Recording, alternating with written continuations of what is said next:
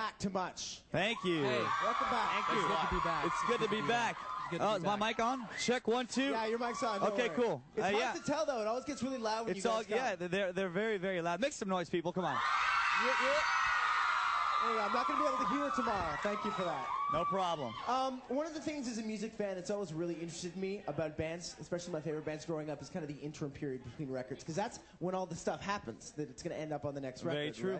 Right? Good stuff happens, tough stuff happens. You had a tough time with your brother. He was diagnosed with cancer. Yeah, there was a long period of time, almost about 2 years, where my brother battled with cancer, and it was very difficult for my family and for myself to just see him go through that. You know, it's kind of an unfair thing to happen to someone at that age. He was like 28 when it happened, but he's better now. And He's cancer free. We got to say that. Yes, absolutely. Yeah. Here's the thing. Everybody gets to the point in their lives where you lose somebody. It's a natural progression of life. But I find that almost losing somebody can almost be more powerful because you get a second chance, right? Yeah, absolutely. And I got to say, even my brother himself told me that and apparently most people that go through cancer usually say it's the best thing that ever happened to them. When you get, of course, when you're okay at the end, you know, when you can actually When you win. when you win the battle, it's the best thing because you really gives you perspective on life and what's important, you know, and what's not important. So it was great. You know, it was a great experience, and I hope we never have to do it again.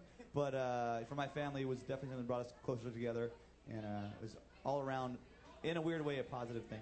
How does it affect what you do? How does it affect the way the five of you kind of interact?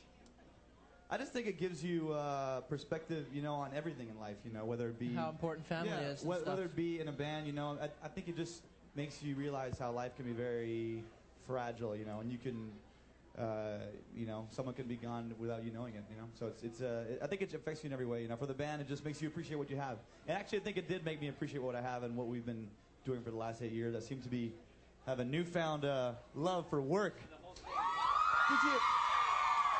Had you gotten to a point between the five of you where you did start to take it for granted?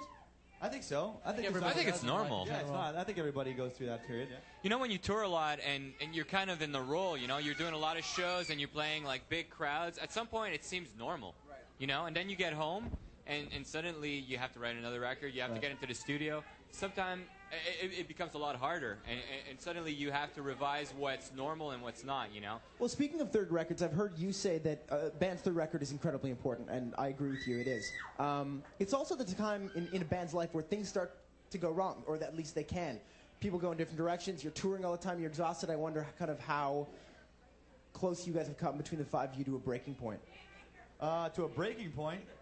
No, I don't think never. we have. You know, Never? I think that, you know, I think you look at a lot of bands that are together, and I don't really know. I'm not in those bands, but it seems like a lot of times there's some fights where, I mean, in our case, it would be like, dude, come on, just talk it out. You know, like we love music. We've been blessed to have success in our career. We basically have taken our dream from being kids and do it every day as a career.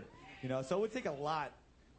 Someone in the band have to really, really piss me off for me to say like, okay, this is it. It's not worth it for me. You know, it's such a great thing that whenever there's a problem, there's a fight, we seem to really communicate.